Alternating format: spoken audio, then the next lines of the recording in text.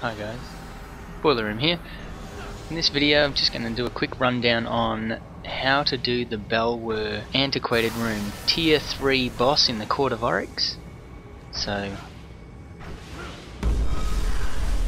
we plug in the rune and we start off underneath.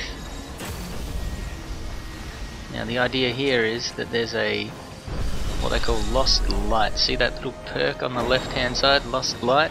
That gives us the ability to actually damage all of these guys that have shields. So if you look carefully, those acolytes that we just completely destroyed have an overshield, and you can only damage them, just like Balwur has the overshield, you can only damage them if you are standing in the light pools.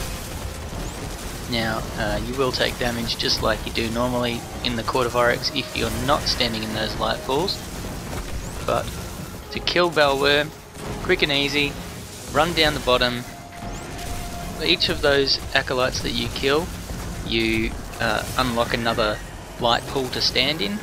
They open up a light pool, and then you just lay into Balwur. Now, if you don't do it as quickly as we did just then, what you need to do is watch out for the cursed thralls that spawn on each side, and then every time those acolytes respawn, you'll notice when they're respawning, the big cloud comes up.